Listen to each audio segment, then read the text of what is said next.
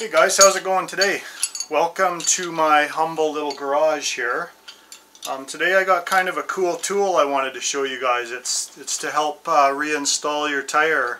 It doesn't help you take it off, but it helps you put it back on. And it's by Baja No Pinch tool. I'll put links in the description for it, but yeah, so I'll just do a quick video. I'll fast forward parts that are boring, but the stuff that is important, I'll slow it down. So yeah, let's get started. So when you get the tool, if you get the ultimate kit, it comes with different, this goes through your axle like that, and you can order different axle sizes for different bikes. I think they have an ultimate kit and it comes with all of them. So yeah, and there's a little set screw in the bottom, and this handle screws in. That's how you adjust. There's a little gear right here. You can see it moves like that, and that's how you adjust your gear lash for the little gear. So yeah, I'll throw it. I got one of my old rims here. It's not an important one, it's just one I had kicking around, so I thought it'd be good for a demonstration. So yeah, let's give her a try.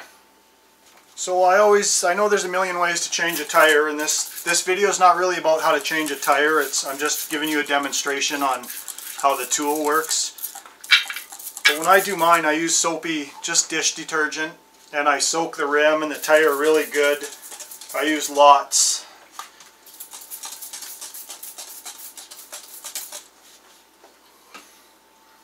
And I always start at the rim lock here. Just lay it down and then push my rim lock like that. Make sure the rim lock's in there.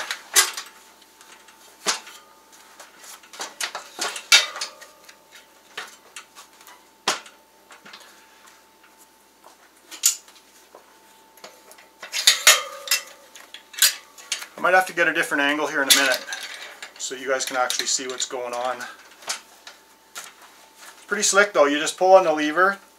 Just bite a couple inches at a time, and it just forces the bead over the rim.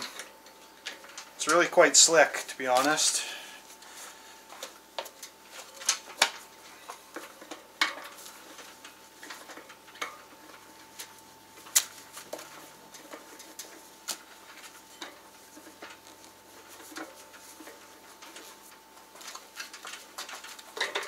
I go a little bit from each side.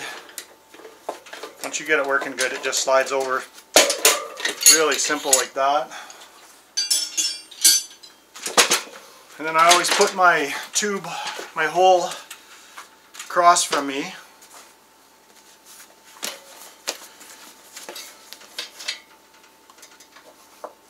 Then I just poke it through and just put the nut on to keep it from moving around.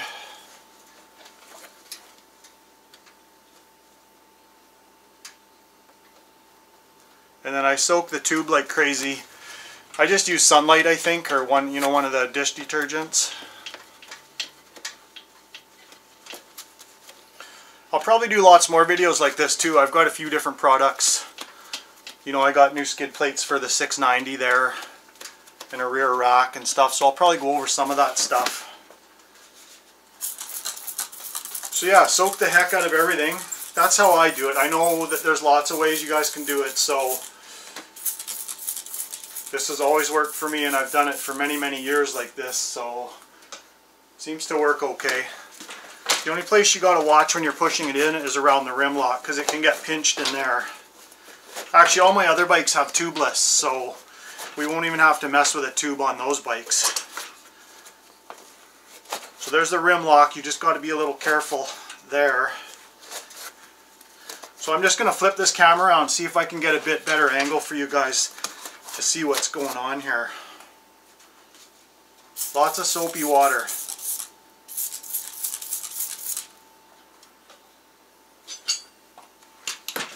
So drop the tool in through the rim,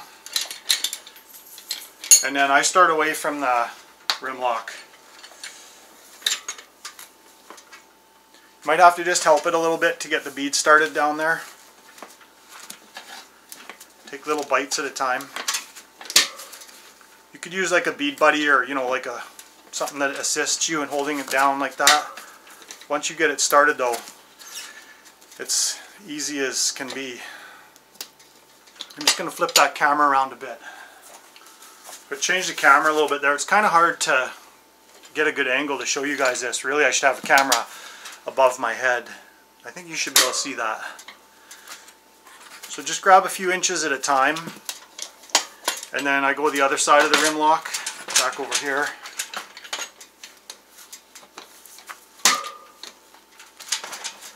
But you can see how easy, it's almost effortless.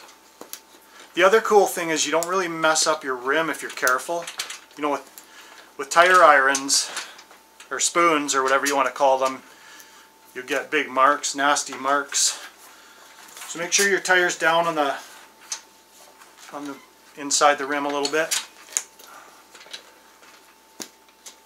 And we're going to be getting to the hard part here in a minute that most people don't like to do. Add a little soapy water.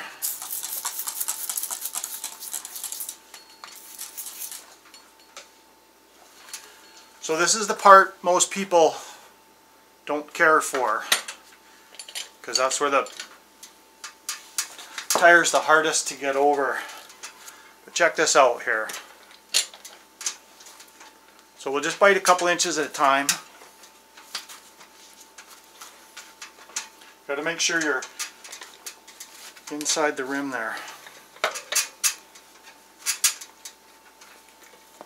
Bite a little from each side.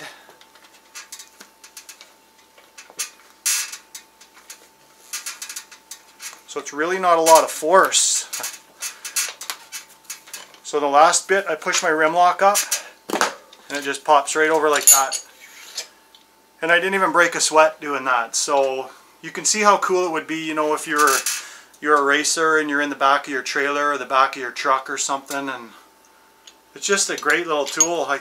I'm looking forward to doing lots of tires with it. So yeah, I hope that clears it up. I had a few people ask how it works, so there you go.